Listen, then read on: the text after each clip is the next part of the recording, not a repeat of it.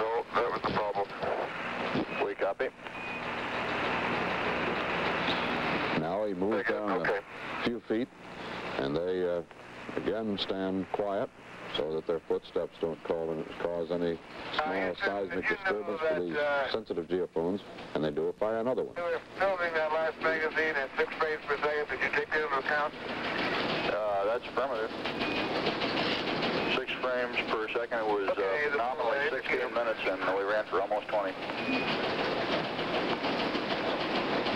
Okay, the little ball indicator was not indicating empty. Okay. Out. I'm ready for another one. Go. This is going to take 20 seconds for every one of these shots while they stand still and then fire the thumper. And since we can't make out in detail what they're doing in our picture, it's too far distant and a little blurry, and we can't hear the charges go off anyway. Let's instead go down to Houston, where Bruce Morton has another moonwalking guest with him, Captain Pete Conrad of Apollo 12. And welcome to the CBS news broadcast of this flight, Pete. I'm wondering if you could perhaps comment for us on the difficulties these fellows are having, the difficulty of working on the moon. I don't recall that you had quite that much trouble setting up the experiments. Think conditions have changed on the moon? No, I don't think that. I think they've probably got a little bit tougher equipment to work with, Walter.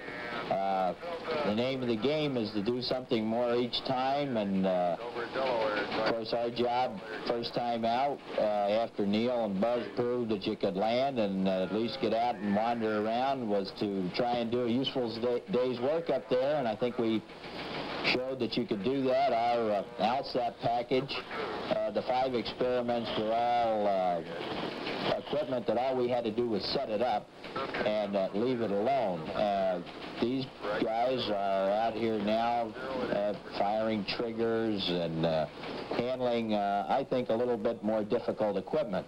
We recommended on Apollo 13 originally that you stay out longer, and I think what we're trying to do here and what they are showing is that we can do more and more sophisticated tasks up there in this environment, and each hour that's spent by a succeeding crew, they should get more done per hour.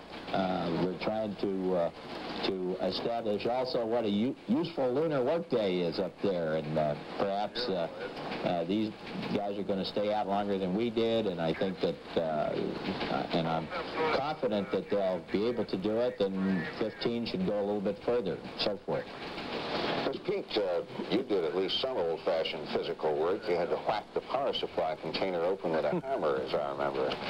Well, I like to think of that as we saved $25 million worth of equipment with a little ingenuity on that one, and you know, I sure hate to have seen that package up there on an unmanned probe because it wouldn't have gotten deployed, but don't get me wrong, I haven't a thing against unmanned probes. Actually, the name of the game here is unmanned and manned combinations to get the most out of what we're trying to accomplish and learn. How tired were you at the end of one EDA? Well, we'd had a long day, and we were quite tired. I didn't sleep longer than about 4 hours, but I had a problem that you may or may not remember. I had worn a hole in the boot on my flight suit about 10 days before the flight, and they'd had to rush it back to the factory and put a new boot on it. And by that time, my liquid-cooled underwear had been made ready for flight, and its final inspection had been sealed in the flight bag that it was going to be carried in. And so when I refitted that flight suit, I did it a little bit by guess and so forth, and I only used my cotton underwear. Now, these tubes take up a certain amount of room, and I thought that I had made enough allowance for the extra room that this liquid-cooled underwear was going to take up, but it turned out that my legs were about 1/4 of an inch shorter than they should have been, And believe it or not, there's no way to shrink a quarter of an inch. So between my shoulders and my feet, I had an extremely tight-fitting suit. Now, that worked better outside. But when I was back in and depressed and trying to stretch out my bunk, I kept trying to figure out some way I could squeeze a quarter of an inch off myself, because that was really like being caught in a vice. And it woke me up in the middle of the night. It really got painful. And I didn't want to bother Al, but after about an hour, I woke Al up, and he got up and actually let my boots out for me and readjusted the suit up there in the middle of the night. And I think that towards the end of our second EVA, because we'd had a short night's sleep, you know, we were getting tired. There's no doubt about it. We spent 2 22-hour days with a landing and a rendezvous and 2 EVAs, and that's an awful lot packed into about 48 hours. That's also a hazardous space flight I never knew existed. But, you are looking at this crew. It's hard to see very much now, but when they were closer and you could see them, they seemed to be moving around about the same way you did. Seemed like the same kind of soil. Well, I was going to say, Ed's got himself a little skip there, I noticed, and I found more of the waddle back and forth from one leg to the other went best for me. I did skip a little bit. That's an easy way to keep, when you're airborne, to keep your body in the right position. And to me, that was more tiring. Neither being very tiring. But I chose to run in a little different manner. I think that in latter little 16mm movies that we brought back, right, you can see that sort of waddle that I had.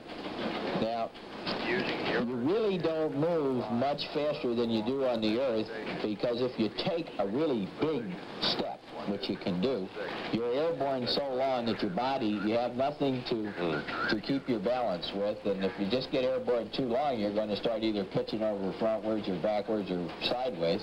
So I think they determined from our traverses and distances that we covered and the amount of time that it took us, and we were actually moving at about a nice normal walk on the Earth, although it was much easier, of course, and we were carrying equipment and things like that. Of course, this Met allows them to carry more equipment and do it further.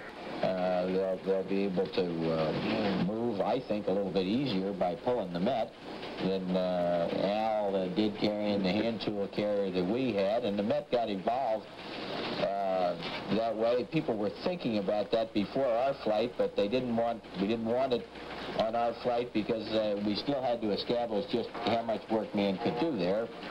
So the Met came along for 13, as I remember they were going to use the Met. I'm not really sure of that right now, but we had a great deal of discussions after our flight in the several months after it with Jim and Fred Hayes about different ways to get rid of this tool carrier.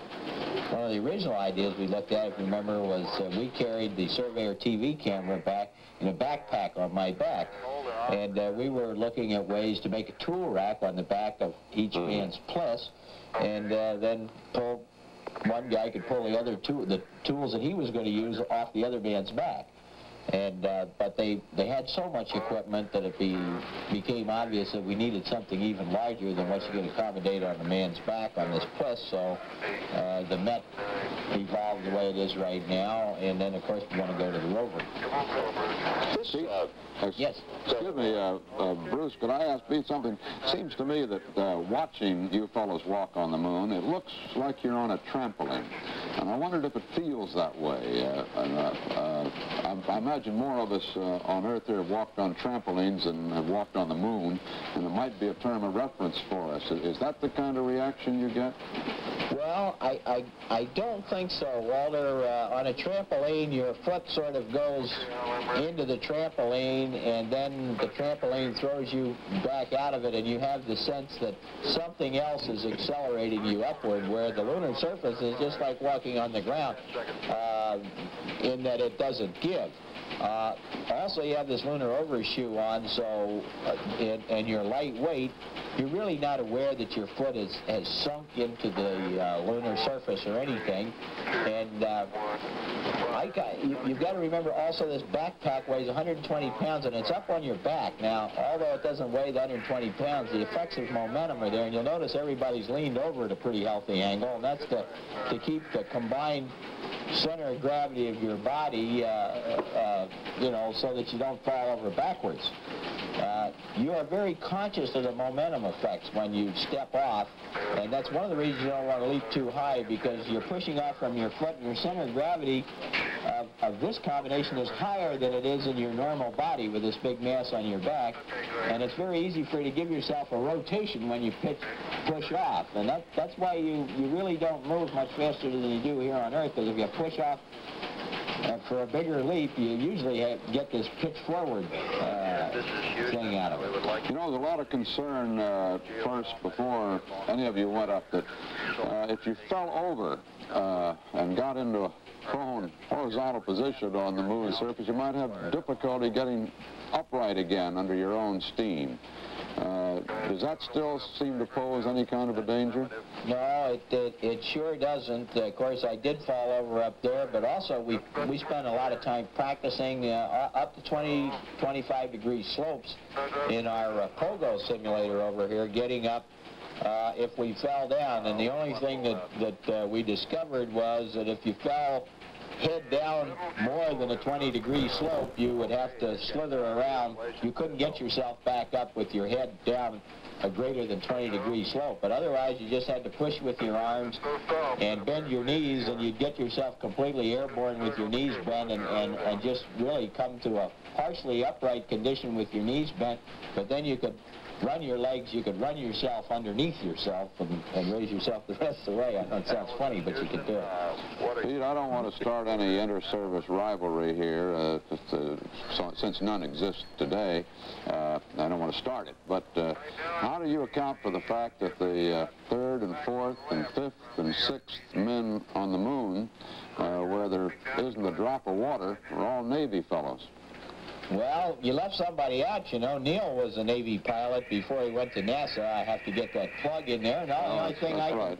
He flew under civilian status, but you're right. That's the fact. He got his early aviation training in the Navy. The only thing I can say is the Navy's around to serve, and we serve wherever we can, and just do the job. That's about it. I'll tell you though, it's a lot easier and less scary going to the moon than it is landing an F-4H on the back of a carrier at night. I'll guarantee you that. I think Wally Schirra will probably agree with you, Pete. He's sitting here beside me nodding hearty agreement. That night catch shot, night landing, and on my mind always separated the men from the boys, and I'll be the first one to tell you that my heart rates were a lot higher on those, and I had that terrible feeling at night at the back of the boat, fly a great hop and let down out of a beautiful night sky into an overcast to come aboard that boat. And that's when I'd have these second thoughts like, how did you get in this position, you dumb idiot? You're liable to kill yourself doing this. But really, that's quite a thrill to me, and always will be, carrier ops. And Bruce and Pete, they're still undergoing these thumper experiments right now. They just pulled out the middle geophone, and they're working to replace it, so they're still having their troubles, and it looks like they may not get to pick up all the rocks they wanted to on this walk, since they've got less than an hour left, and they're way behind, almost an hour behind on their time schedule. Do you have anything more, Bruce, that you'd like to ask Pete before we have a little commercial break here? Well, I'll be happy to wait for a commercial. I was just, you seem to have a lot of fun walking on the moon. This has been a fairly business-like walk so far today, but we all, I think, had the impression that you and Alan Bean were really having a good time out there. Well, you know, a lot of people said that, but those are people that don't know me, and maybe I get a chuckle out of Wally again. I think Wally will vouch for the fact that I was much different up there than I usually am down here anyhow. Just that people don't know me, that's all. I think, Pete, too, you're on the timeline, and they're working hard to hang in there, and I detected the fact you were very satisfied with the way things were going on, and I think Al and Ed are too, but it's a case of working a little bit harder, which is what you explained when we started talking today. Well, Wally, really, and I'm not detracting from what these guys are doing up here one bit, because they've surmounted a lot more difficulties all the way along here than we had. But Al Bean used to ask me about 6 months before the flight why I kept making him hustle so much, and I told him that my experience has been that no matter how well you know a task down here on the ground, that if you don't just go at max afterburner all the way, you're just not going to get the job done.